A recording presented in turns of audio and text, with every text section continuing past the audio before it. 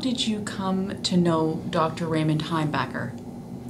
Well, Ray Heimbecker was a member of the staff here at the Toronto General Hospital when I entered the surgical training program, initially in general surgery, and then when that was finished and I'd done my time at Harvard in the Mass General, I came back to the Toronto General to complete my training in cardiac surgery here in Canada.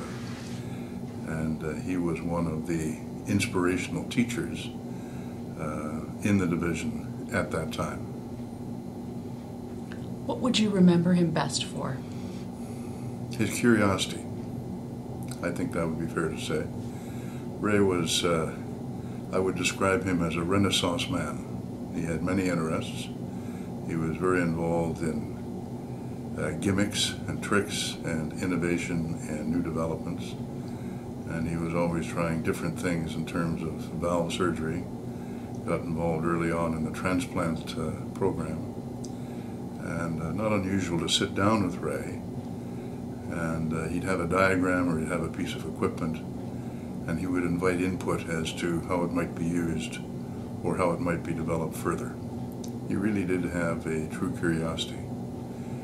And that's with respect to cardiac surgery and what we were doing. Those were very exciting times because valve surgery is really in its infancy. Coronary surgery was just beginning.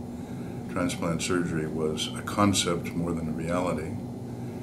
And he was very much in the forefront of thinking of what one might do to make a difference in that connection.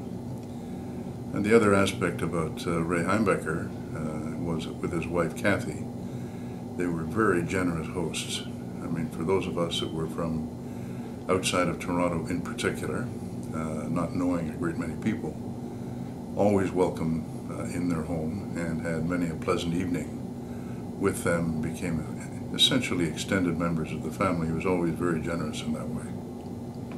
What would you say Dr. Heimbecker's impact is and has been on you personally? Well, I think the interest in valve surgery, now this division at that time was a real innovator and creator in valve surgery. People recall that Bill Bigelow had been very involved in development of hypothermia and cardiopulmonary bypass, but there was a great deal of non-pump mitral surgery going on at that time.